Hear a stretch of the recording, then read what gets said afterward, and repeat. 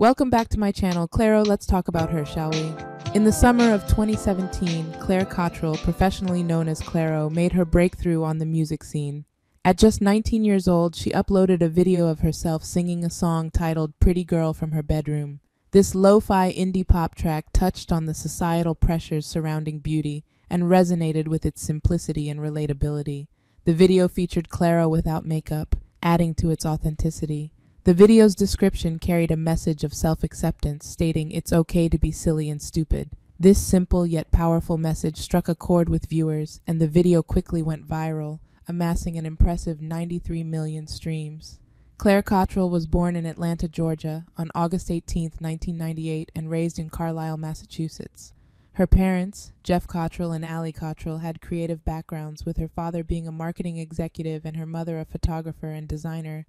Claire's musical journey began early. At the age of 13, she started recording cover songs.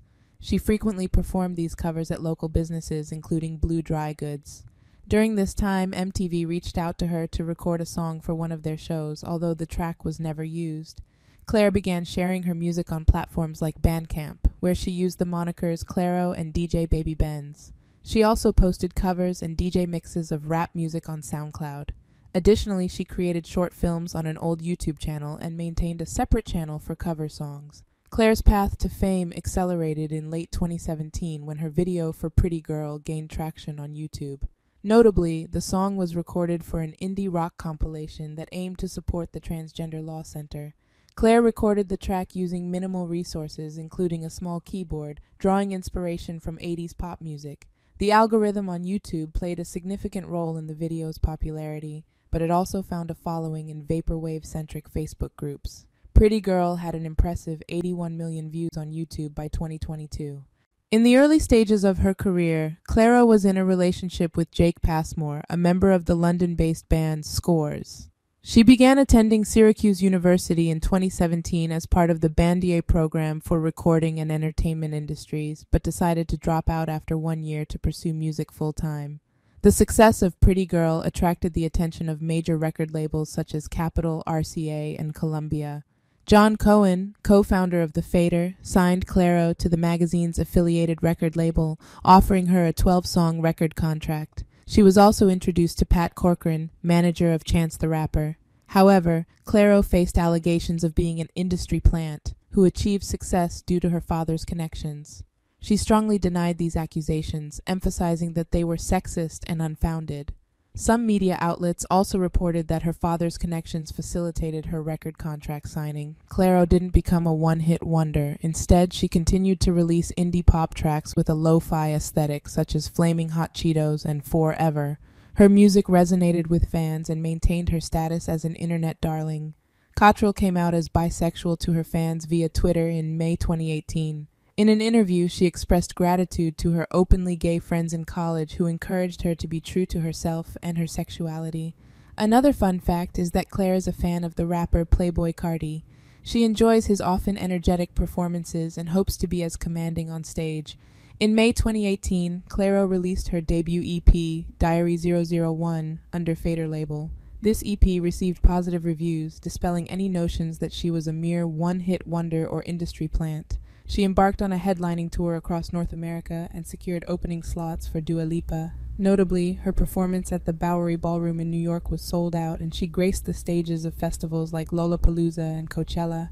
Clairo's evolution continued with her debut album, Immunity, released in 2019. This record further developed her intimate bedroom pop sound and explored her personal experiences with bisexuality and chronic illness. The album's production retained a lo-fi feel while delivering lyrics that were both personal and relatable. As of April 2020, Clairo hinted at working on her second studio album, sharing a screenshot of a playlist titled Album 2, Demos So Far. Later in October 2020, she formed a new band called Shelly with indie pop artist Claude and two friends from Syracuse University, releasing 2 songs, Stem and Natural. In June 2021, Clairo released Blouse, the lead single from her second studio album, Sling. This album featured a shift toward acoustic folk with rich instrumentation and was released in July 2021, marking another significant step in her musical journey. Clairo's career has continued to flourish since her initial breakthrough. Her sophomore record, Sling, released in 2021, showcased her collaboration with pop legend Jack Antonoff, solidifying her status as an international pop star. She also joined the sad girl supergroup Boy Genius for several tour dates across the United States, further expanding her presence in the music scene. Clairo's transition from a genuine bedroom pop artist, creating music under her duvet, to an established musician with significant production value has been remarkably smooth. She has managed to maintain her relatability and internet-tailored sound while evolving as an artist. In February 2022, Clairo embarked on the U.S. leg of the Sling tour, but had to cancel the last 3 dates due to temporary hearing damage caused by a technical incident during her Toronto performance. She faced another setback during the UK tour when her show in Bristol was cancelled because of sinusitis affecting her voice, leading to a panic attack on stage. Besides her undeniable talent, she is involved in activism, as that's where she got her start, duh. In July 2020, Clairo signed an open letter calling for a ban on all forms of LGBT plus conversion therapy, demonstrating her commitment to LGBTQ plus rights. Additionally, Clairo has been vocal about her advocacy on social and political issues. In May 2022, she signed a full-page ad in the New York Times condemning the U.S. Supreme Court's planned overturning of abortion rights established in Roe v. Wade, alongside other prominent artists like Lorde, Olivia Rodrigo, and Phoebe Bridgers. During her performance at Glastonbury in June 2022, Clairo wore a Bands Off Our Bodies t-shirt in protest of the U.S. Supreme Court's decision in Dobbs v. Jackson Women's Health Organization, which overturned access to abortion granted in Roe v. Wade. In 2023, Clairo appeared as an opening act for Boy Genius during the inaugural Reset concert series. Clairo has cited diverse musical influences, including The Shins' Wincing the Night Away, which was the first album that truly inspired her to create music. Her musical tastes are a blend of her parents' preferences, with artists such as Al Green, Brenton Wood, Billy Paul, Cocteau Twins, Trashcan Sinatras, The, and Public Image Limited shaping her musical style. But one thing's for sure, she has cemented her own unique place in internet pop culture as a voice of Gen Z, just like I aim to. So join my robot army by subscribing. Thanks for watching, and I'll see you in the next video.